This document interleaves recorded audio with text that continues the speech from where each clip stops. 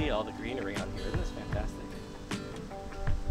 Definitely worth the $20 or whatever it is. Don't be cheap like me. Just get these right from the start when you order your Greenstalks. Welcome back to Once Upon a Tiny Farm. My name's Drew. In today's video, I want to talk about my Greenstalks, which have been a game changer. One of my biggest successes in the garden has been everything that's growing in my Greenstalks. I have both the leaf and the original planters. However, there's one accessory that I didn't buy originally with my Greenstalk that I wish I did, and today I actually bought that accessory and I'm gonna install it for all of my Greenstalks. So I'll tell you what that is, one thing you shouldn't buy your Greenstalk without in this video. But before we get into that, I want to talk about everything that I have growing in my Greenstalks, how I've been using them, and let's do that right now. I also want to share some tips on setting these up.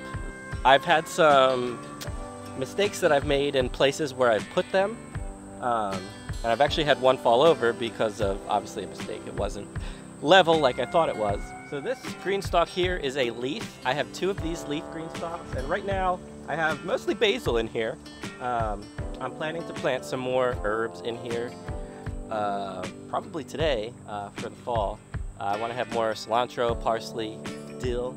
And these are great for things like that. They're a little bit, they're not as deep as the original planters, which I'll show you in a second. But early this spring, I had lettuce in here, which did pretty good. But I think this is better for herbs and also for strawberries, which I have in my other leaf.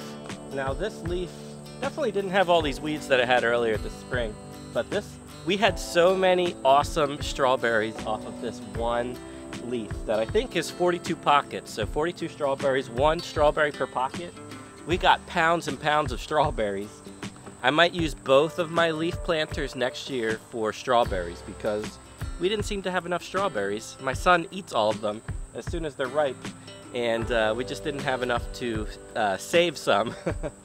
So the thing that I really liked about the leaf planters for strawberries is that they're not laying on the ground, so you have less spoilage or less pests eating them on the ground, and they come out a lot cleaner because there's not any dirt that's falling on them. They're just hanging off of here, and you can just pick them really, really easy. And they did really well. The watering system is amazing on here. Really, really, really clever. And that was a problem I had in my Dollar Tree planters where I tried to plant strawberries. I did a video about that. I'll link those above, but they did not work well because the planters are a little bit smaller and it's hard to keep all of the pockets moist enough, and it's just not deep enough really for strawberries. This is perfect for strawberries, although I think the strawberries would also do maybe even better in the original planters, which is a deeper pocket, and I'll show you those right now. So these are my two original planters here, and I think I like these the best. There's not as many pockets. I think these have 30 pockets each, and you can see what I use them for. A lot of different things. Up top here I have okra, but my original idea was to just plant the whole thing with peppers, and I probably would have done that, but I had some issues germinating my pepper seeds earlier this year. So I probably still have at least 15 or 20 pepper plants in here. And their peppers are doing really well. The okra's doing really well. I also have tomatoes growing on the side here, and they're actually on the bottom and it's come all the way up. You could plant anything in here. So like, I have a lot of in-ground garden space, and sometimes I grow too many of a certain crop. And when I have extra, these are great. I could just throw an extra tomato plant in the original planter. I could throw an extra pepper plant in here. I could throw okra in here. I did Swiss chard earlier this year. I did kale in these earlier this year. Still have Swiss chard in here. You could grow anything in here. You could probably even do squash and pumpkins, things like that. And this has just been fantastic. And in my last video I was talking about some garden failures with dealing with pests and weed pressure, but this Greenstalk is amazing because it's such a small square footage. We have these right in front of our house. It's so easy to just come out here and harvest things. And as long as you put the right soil in here with really good amendments and a lot of nutrients in there, and it's a good soil that's good at holding on to moisture, everything's going to thrive in here, and everything has thrived. And the majority of the soil in here is actually straight from our chickens, so we didn't have to go far to get the soil, and it's been doing great. It's been doing fantastic. So I highly recommend these Greenstalks for anyone that maybe doesn't like to bend over so much when you're gardening. I don't think I'm getting older now, and I don't like to bend over so much for gardening too long. It's so easy to harvest things. It's easy to take care of. You just water it from the top reservoir here, and it filters down to every level. It's a really, really clever system, and I think I'm gonna have to get more of these because you could grow so much food in just a few square feet here, and that's amazing. So now I want to get into the issues I've had with setting up my Greenstalks. Now, I don't know if you could tell in this video or not, but this Greenstalk is definitely crooked and it's leaning this way. It's definitely not level. Now, when I set this up, I tamped the ground to make it level, and I made sure it was level at every step that I added more of these layers of the Greenstalk. However, this is just right on the soil, right on the ground, and I don't recommend doing that because every time it rains, it kind of settles deeper into the ground, and it might not settle very even, and this one is settling and tipping over this way, and it's going to fall. And I've already had another one fall in a different spot. So what I recommend doing, if you're going to put them in the ground, like right on the soil, tamp down the soil and put something like a landscape, like stone or something that's like a fat, piece of concrete that will be level and always stay level, and put the Greenstalk on top of like a landscape stone like that. I think that would work.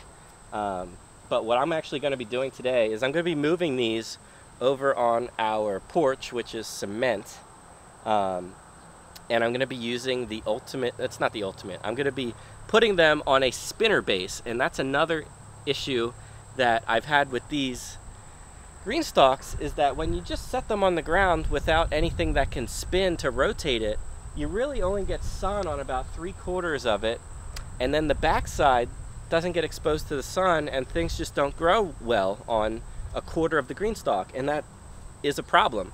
So my strawberries over here probably would have been more prolific had I had the spinner base, which I'm going to install and show you in a second, because you will be able to come out at different times of the day and maybe spin it a little bit so that you can, every couple hours, each part of the Greenstalk is getting even amount of sun, and that's really, really important.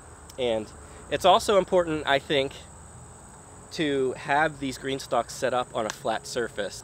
I think these would do best being installed on some kind of concrete. If you have some concrete in front of your house that's already flat and level, you don't have to worry about them tilting in the soil. If you set it up on the soil, it's really, really hard, and it's just a matter of time before it settles and tips over. I've already had that happen. Luckily, these Greenstalks are built so good that they don't break. I've had them fall like twice now, and none of the plastic is really thick. It hasn't broken. So that's really good to know. But now I'm gonna show you the spinner base that is sold by Greenstalk, and you should definitely buy this first. Don't be cheap like me and not buy it. Think you're saving yourself some money, because you're gonna end up being a lot happier if you just have it. Your plants are gonna be happier, you're gonna grow more food, and yeah, it's just gonna make your life better. So let's go set these up. So here are the spinner bases here. See, these are pretty cool. They're designed to perfectly fit the Greenstalk, levels of the Greenstalk. And it comes with a little tube here and there's drainage holes in here, so water will come in here, it won't get stuck in here, it'll drain out through this little plastic tube. So that's nice, because I also actually have garden space out front here that I could actually have that water go all the way through all the layers of the Greenstalk, and then out here in the front where I have more flowers and stuff growing. So that's kind of neat.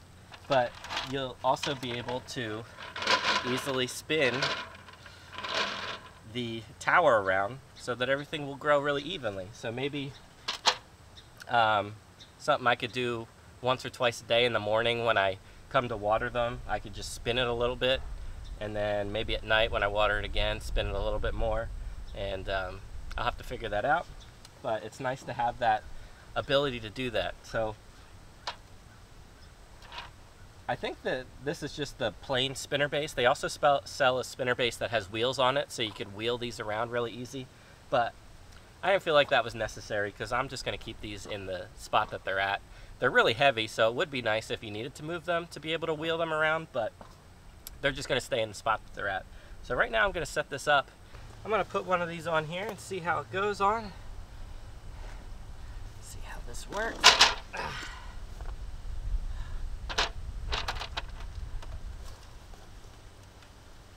Oh, that's pretty easy. Cool.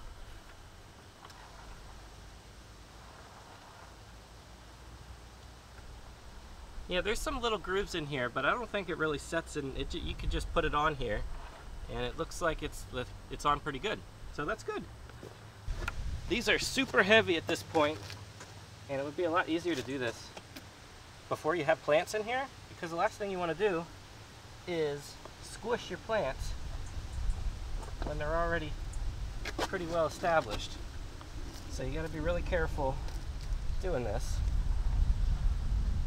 But it's nice to be able to spin it and make sure each little hook is connected here. That's what happens, you lose a little banana pepper. That's okay. It would have been easier to set this up like this before we planted everything, but it is what it is. I think these things will do really well here. And it looks like we got them all in correct. So I'm going to keep piling them up. All right.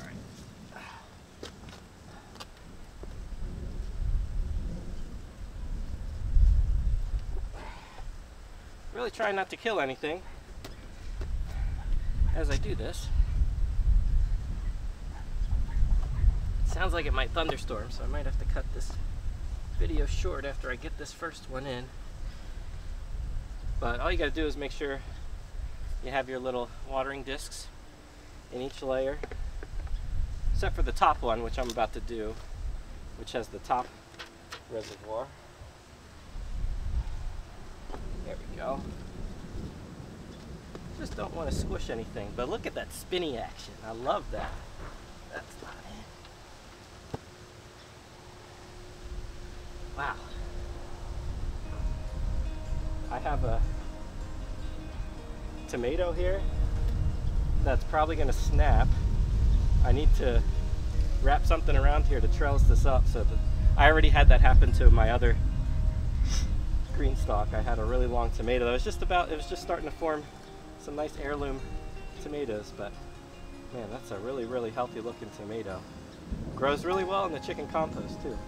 All right, one more level and we'll have one, and then I think I'm going to stop for now.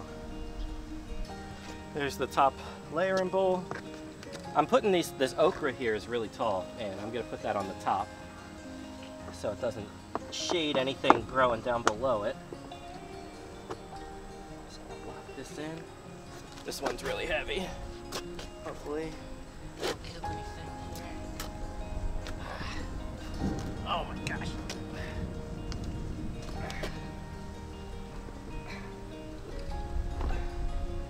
There we go. The weight kind of helps it settle in to the spot it's supposed to be. Just want to check and make sure there's a little groove where it intersects these pockets. And it looks like it's in there just right. Look at that. That's awesome. I really should have got these from the beginning because these are outstanding. It looks really nice and really easy to move it around, so we'll get some even growth all the way around this Greenstalk. You can see all the greenery on here. Isn't this fantastic? Definitely worth the $20 or whatever it is. Don't be cheap like me. Just get these right from the start when you order your Greenstalks. I gotta do something to trellis this tomato up.